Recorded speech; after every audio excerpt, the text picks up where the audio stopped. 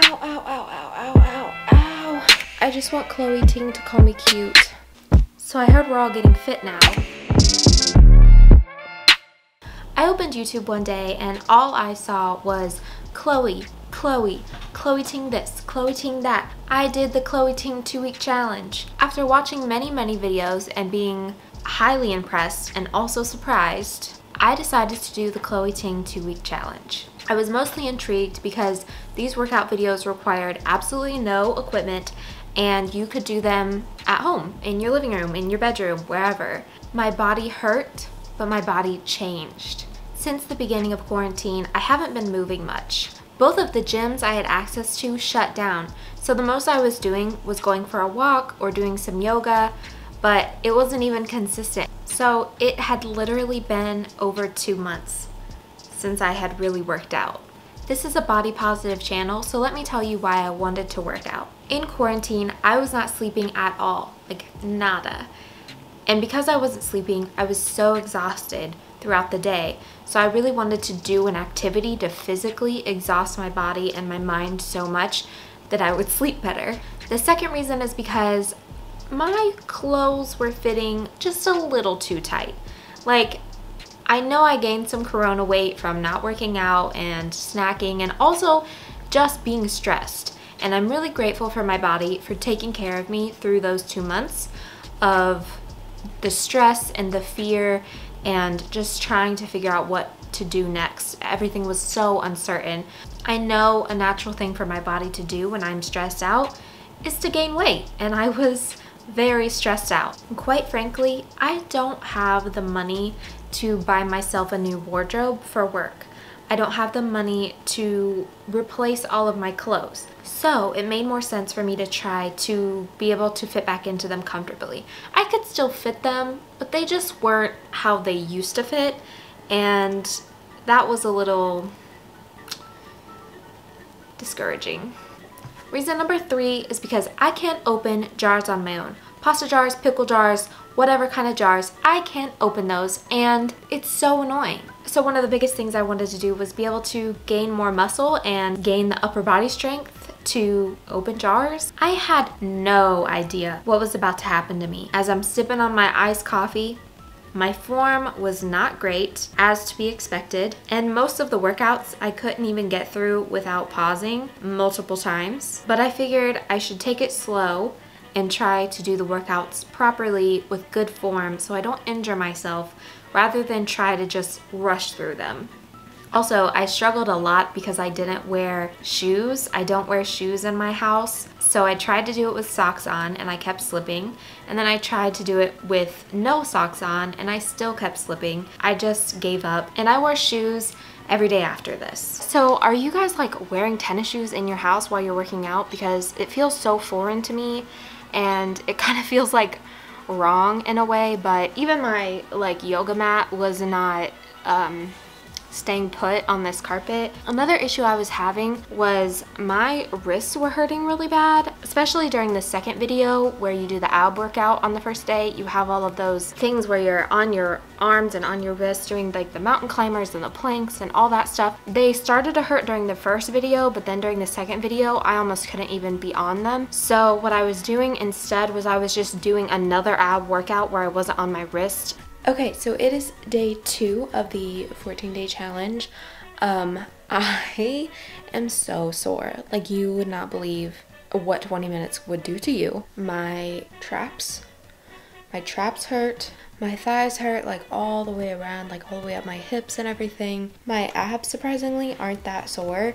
The sides of them are, what are those called? Like your obliques are a little sore, but like the actual middle, which I thought would be a lot more sore, isn't as sore as I anticipated. But no joke, like holding up this camera is work for my arms right now because they're so sore. I'm about to go have some coffee and then do day 2. I feel like my abs will probably be more sore after today because you do 2 ab workout videos today. Possible that the first day she's just trying to go easy on you. Hey guys, it's the next morning. I feel terrible. I am so sore. My whole body hurts. I am going to keep doing these videos though, and I'm going to keep doing this challenge because someone needs to stop her. This is crazy. This is a rampage. How on earth has she convinced so many people to torture themselves? Is that tan? All my tan collected in my neck because I haven't washed it off yet, so that's cool. I'm about to go take a shower now. I completed day 2 of the videos. I even did the optional video because tomorrow it's not optional. So I figured instead of trying to learn 2 new videos, because tomorrow I have 4 videos to do, I would do the optional videos so at least I can kind of learn what we're doing, and then tomorrow I only have 1 new video to learn and it'll just make it a lot easier on me. I definitely do better when I already know what I'm doing. It's just a lot easier. I flow a lot better. I get into position correctly. The first like 10 seconds of the workout, I am doing it instead of trying to figure out if I'm doing it right. My thighs are killing me. My back is killing me. Like my lats, my traps are killing me. Chloe Ting is killing me.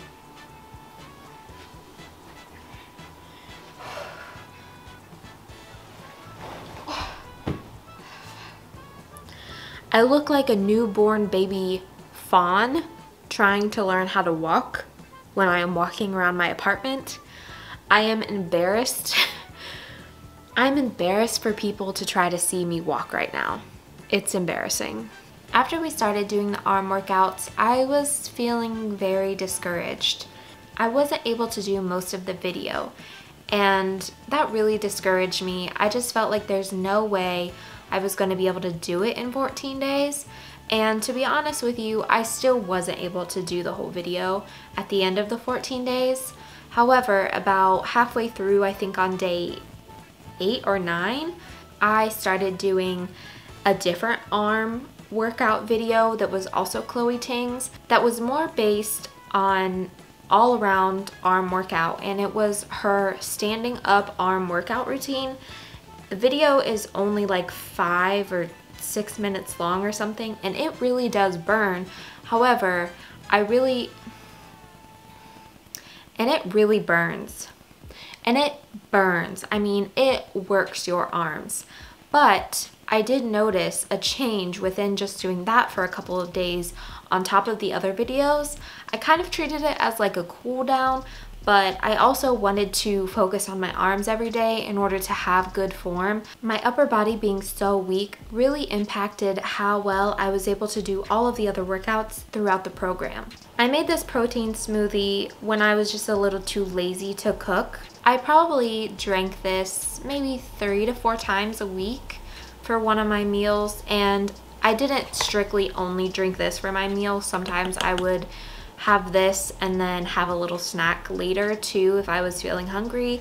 So for this protein smoothie, I used almond or oat milk, chocolate protein powder, this healthy oil-free nut butter powdered thing, and then a banana. Sometimes it was frozen, sometimes it was fresh, and sometimes if it was earlier in the day when I'd be eating this, like for breakfast, I would add some coffee as well.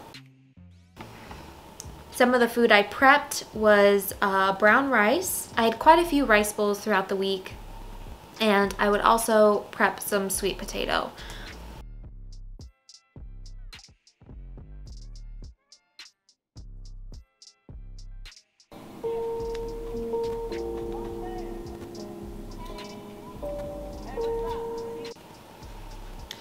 One night for dinner, I tried making Chloe Ting's nacho recipe with the baked potato chips, which were divine, by the way. They were so good. I loved them, and they were very simple to make too.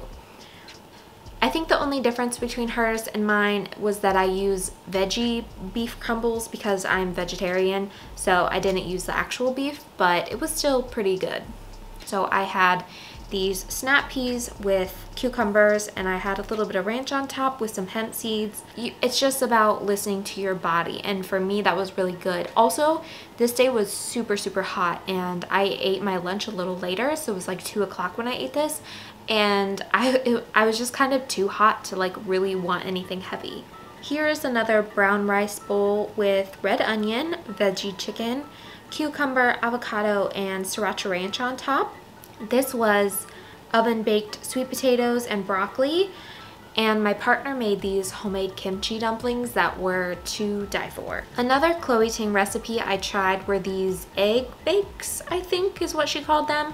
They're sweet potatoes on the outside, so that's kind of like what holds them, and then there's spinach in them, and you season some eggs, and I added a little bit of cheese, and they were really, really good. However, this ruined my muffin pan. I mean, destroyed it. It's gone. But I had to throw it away because it was destroyed. Then for a cold treat, I saw this recipe that Chloe Ting made. She made these smoothie parfait things, and they looked decadent and they were so beautiful. However, I wanted to try the matcha ice cream that she made. So I blended up frozen bananas with a little bit of almond milk and matcha, and it was so good. I made too much of it though, so I froze it, and then I enjoyed it throughout the week.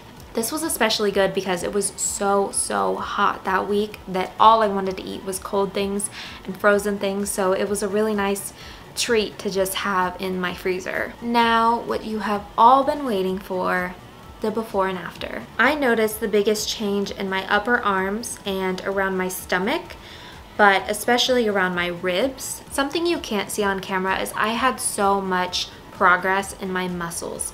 I was so toned. I could feel the muscles in my thighs. I could feel the muscles in my arms and my upper body. I felt so much stronger. It was a drastic change from 2 weeks ago. Now, I didn't take any measurements or weigh myself because it's not a good thing for me to do for myself, but I am able to do this.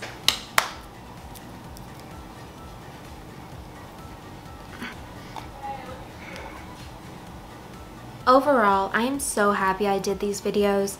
I was able to get my fitness level back to where it used to be in a matter of 2 weeks, which is pretty impressive to me. I am just really happy with the things that I'm able to do now that I wasn't able to do. And if any of you try these videos, the one thing I want to remind you of is to take your time with it. She makes these videos hard for a reason. They're supposed to be a challenge. If you can't keep up with her and you need to pause the video, pause the video. You don't need to injure yourself or stress yourself out about not being able to keep up with someone who's super fit. It was a really fun experience, and I'm definitely going to try more of her videos as a workout alternative. I really like working out at home because I'm not trying to keep out of other people's way. I'm not waiting on other machines to be opened up, and I definitely think this is a great alternative for so many people who don't have access to work out right now.